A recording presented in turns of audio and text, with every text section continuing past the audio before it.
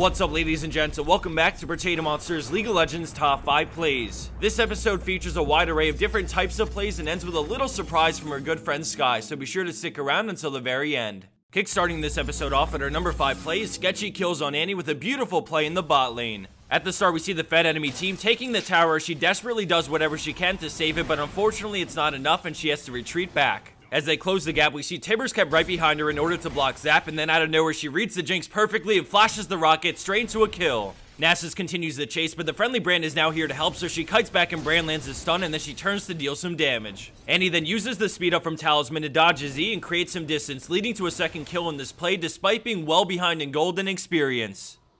Coming in at our number 4 play is Little Trumpet with a big play on Yasuo. At the start, we see his team is in trouble as blue team dives him under the tower. Vi decides to ult Karma as he gets closer, allowing him to come in and immediately kill Kha'Zix right after. He then chases down Karma for the kill, and now he's stuck in a 1v2, but Sivir is low, so he dashes after her and then runs back to his tower for help. With the tornado ready from his Q, he lines it up and knocks them both up in the air as the tower gets Volibear low enough for the triple. He then utilizes Wind Wall to fizzle the boomerang on its way back, and then he dashes behind the wall, negating a lot of auto attack damage and allowing him to pick up the quad after a great roam to bottom lane.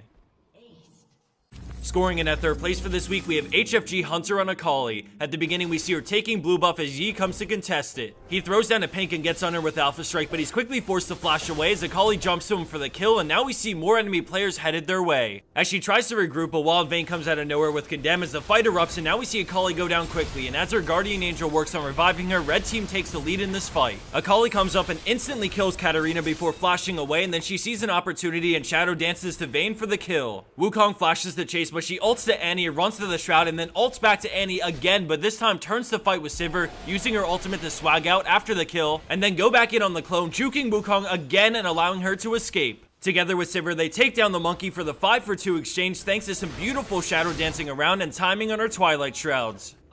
Coming in at our number 2 spot, we have Gunny Turk 7 on Lee Sin, and major props to the friendly Gragas. In the beginning, we see them near the enemy blue buff as Lee Sin war jumps into a Sonic Wave resonating strike, and then Dragon's Rage for the kill.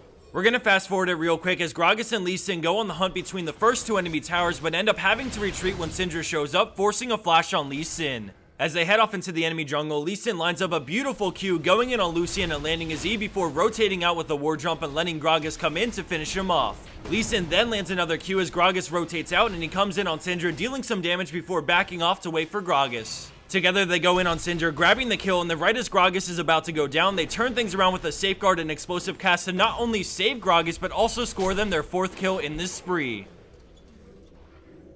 And for our number 1 pro play for this week, we have an epic backdoor by xCivvy on Caitlyn, and at the start, we notice a few things. First off, we look at the gold and see that things are extremely close. Next, we take a look at the map and see that the majority of blue team are pushing down mid lane to end the game with their fresh Baron buffs. Caitlyn was splitting bottom, so they group, but then something amazing happens. Caitlyn sees Lux right before she recalls and decides to go for the 1v1, dodging the binding with a great caliber net and taking the kill right after. She took a huge risk not going back, but it's about to pay off as Ziggs utilizes his insane AoE damage to pick up the kill on the enemy Leona while also stalling their push.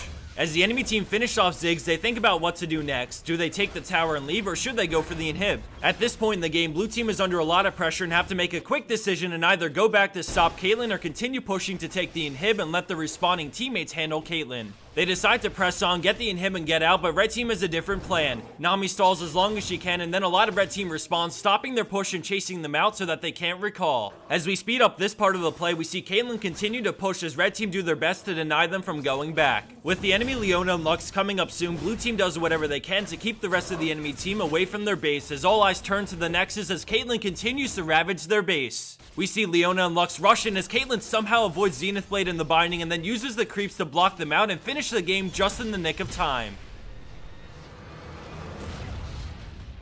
And for the bonus clip of the week, we have shot in on Orianna helping Satan himself.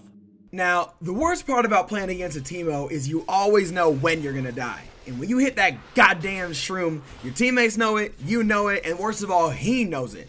Right when you hear that sound, you know it's all over for you, then you die super slowly, and look at him run around like a little bitch. God damn, I hate Teemo. Thanks everyone for watching, and a special thanks to Sky for lending his voice to spread the hatred of Teemo. What a good guy. Thanks again everyone, take care, and I'll see you back here next week for the next episode of our League of Legends Top 5 Plays.